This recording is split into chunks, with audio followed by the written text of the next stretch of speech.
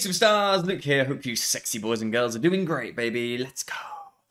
Woo! Continuing the complete Beatles journey, song by song, album by album, single by single, and we are finishing off the 1964 album Beatles for Sale with the final 3 tracks of the record, starting with I Don't Want to Spoil the Party, written by John Lennon, credited to the Lennon-McCartney partnership, and it's Mr. John Lennon who also takes lead vocals. It was the B-side to 8 Days a Week, and it actually reached number 39 on the Hot 100 Billboard as a B-side, which is just outstanding, isn't it?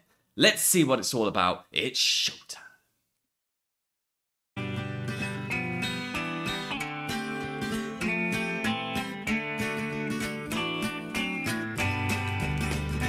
I don't want to spoil the party, so I'll go. I would hate my disappointment to show. There's nothing for me here, so I will disappear. If she turns up while I'm gone, please let me know. I've had a drink or two and I don't care. There's no fun in what I do when she's not there. I wonder what went wrong. I've waited far too long. I think I'll take a walk and look for her. Though tonight she's made me sad, I still love her. If I find her, I'll be glad. I still love her. I don't want to spoil the party, so I'll go. I would hate my disappointment to show. There's nothing for me here, so I will disappear. If she turns up while I'm gone, please let me know.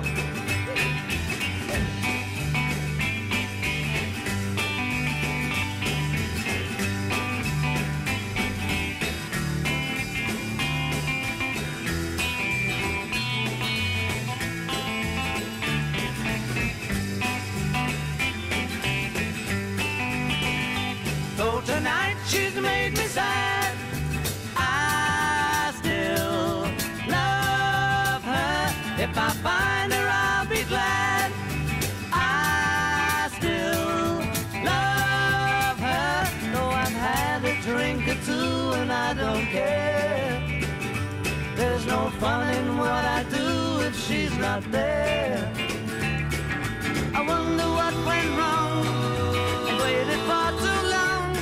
But I think I'll take a walk and look for her.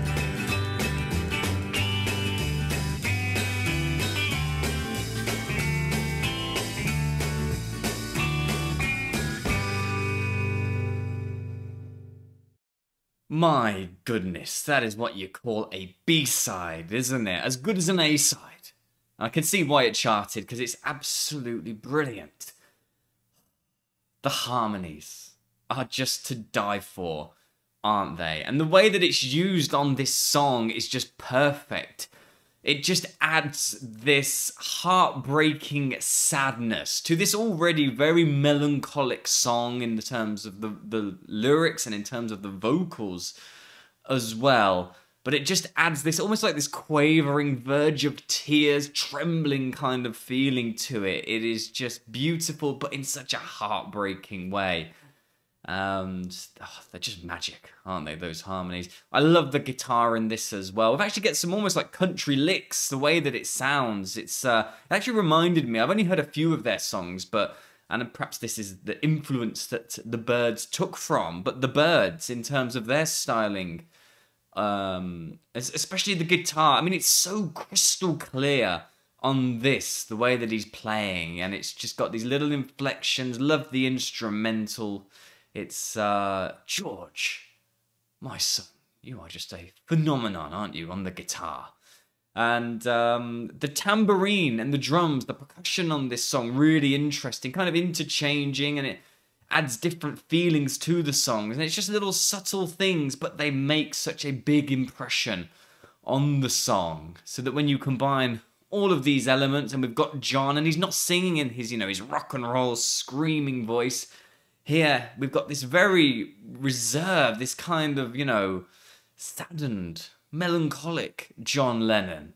And I think that's what the song's about. It's disappointed, isn't it, in your partner or someone that you love or someone that you're interested in because they've let you down. In this case, they've no-shown a party and it's just made you just not happy at all. And, I mean, the reality is that someone should not make you feel like this. If they are the right person for you, and if you are in the right frame of mind yourself, your response to this situation should be, I'm going to have the best time possible. I don't need anyone else to have a good time. I'm going to have a great time at the party. I'm going to go home. And I'm not going to go home in a sorrow. I'm going to go home feeling happy that I had a good time. My happiness does not rely on someone else. But yeah, interesting to see. And we've seen it, I guess, with I'm a Loser as well, and other songs of this nature, where it is this somber, more melancholic, more sorrowful. We now move to the penultimate track of Beatles for Sale, What You're Doing. It was written by Paul McCartney, who also takes the lead vocals on this. So we've had a John piece, we now have a Paul piece. So let's check it out.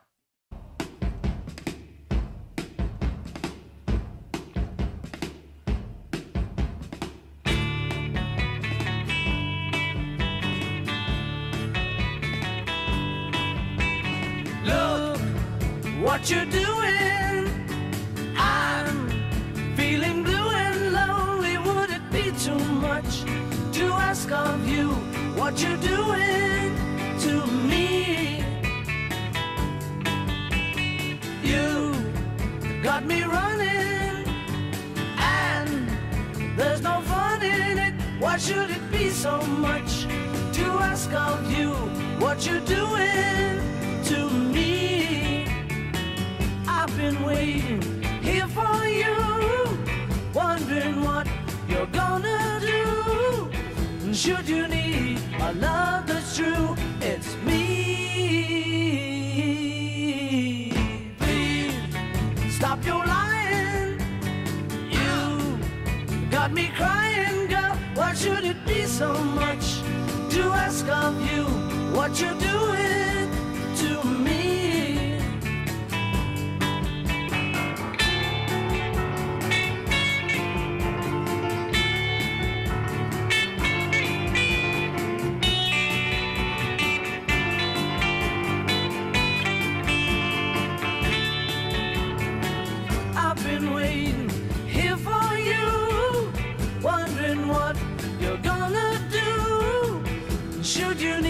A love that's true, it's me. Please stop your lying. You got me crying, girl. Why should it be so much to ask of you what you're doing to me? What you're doing to me? What you're doing to me?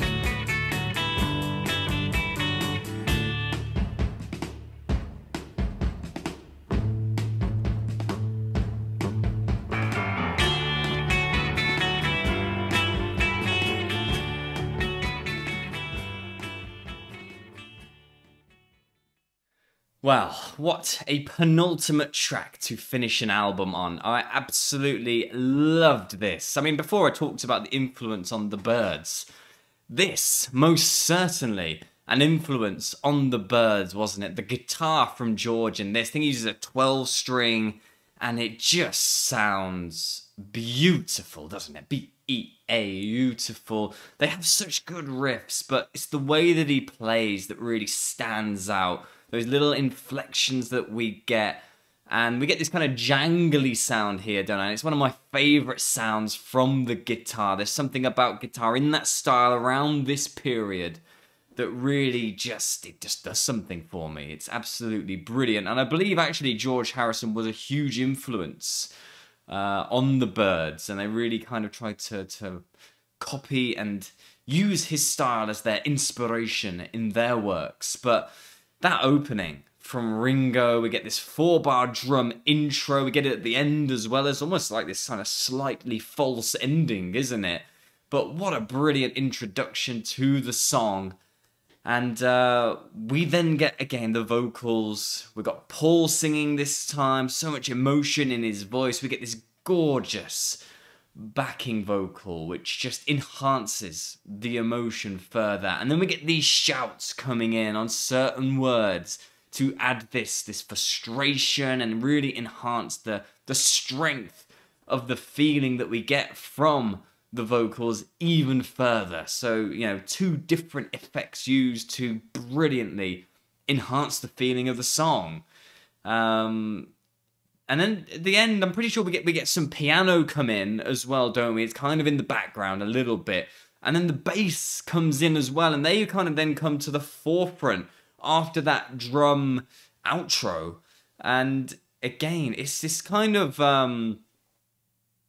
you know, I like the way that we're almost not ending with the symmetry. We get the symmetry of the song, and then we add this little bit extra in that isn't quite, not that it's not quite right, because it sounds brilliant, but it's not the completely satisfying end of where you think it would end. That false ending. And I think that as well adds to the feeling of the song and what it's about lyrically, which I think it's, because again, it's a more somber affair from the Beatles. It's got some gorgeous guitar and you get lost in it and everything else.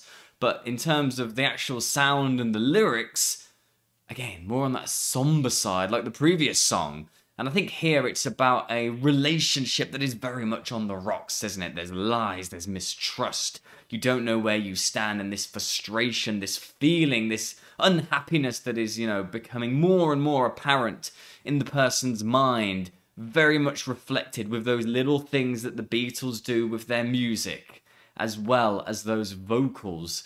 So I think really this is just, I mean, this album is magnificent, the perfect blend. I talked about them being one of the best, perhaps the best ever, at renditions, but also their original songs, they're just album songs, are just brilliant as well. And I love that they are just, well, they're just bloody great, aren't they? Let's conclude the album. We talked about renditions. We have another here. This one is Everybody's Trying to Be My Baby. It is the finale of their 5th UK album, and originally this was based on a 1936 song by Rex Griffin. Carl Perkins brought the song to widespread fame when he added in certain parts and changed a few things around, releasing his song in 1957. And it was George Harrison in particular who was a big fan of Mr. Perkins, and it's he who takes lead vocals. So we'll have John, Paul and George all taking a lead in this finale of the album. So let's check it out. It's showtime. Well, they took some honey from a tree, dressed it up and they called it me. Everybody's trying to be my baby. Everybody's trying to be my baby. Everybody's trying to be my baby now. Woke up last night, 4:30, 50 women knocking on my door. Everybody's trying to be my baby. Everybody's trying to be my baby. Everybody's trying to be my baby now.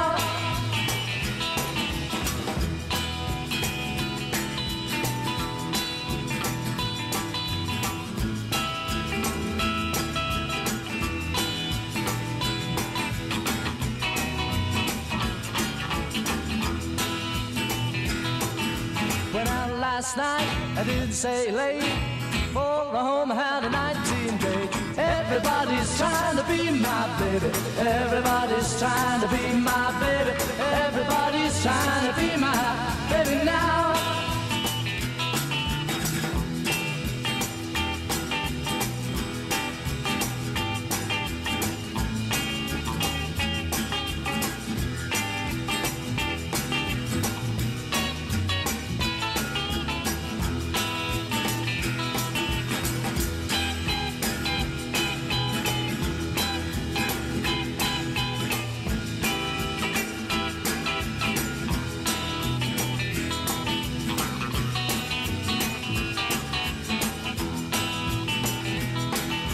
Went out last night, it didn't stay late.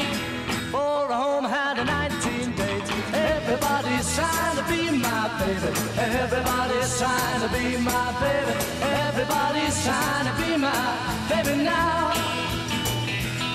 Well, they took some honey from a tree, dressed it up and they called it me. Everybody's trying to be my baby. Everybody's trying to be my baby. Everybody's trying to be my baby now.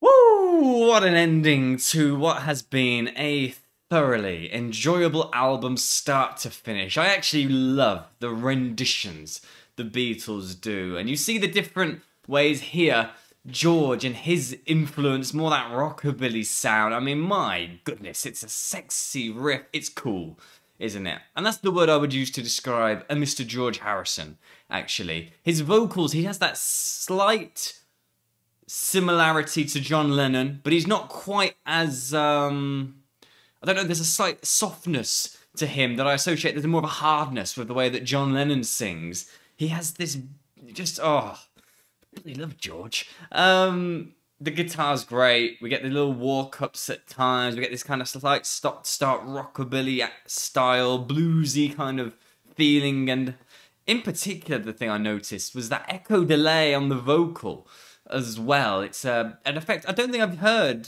used yet by the Beatles, certainly not to this degree anyway, and really interesting that they kind of threw that in here.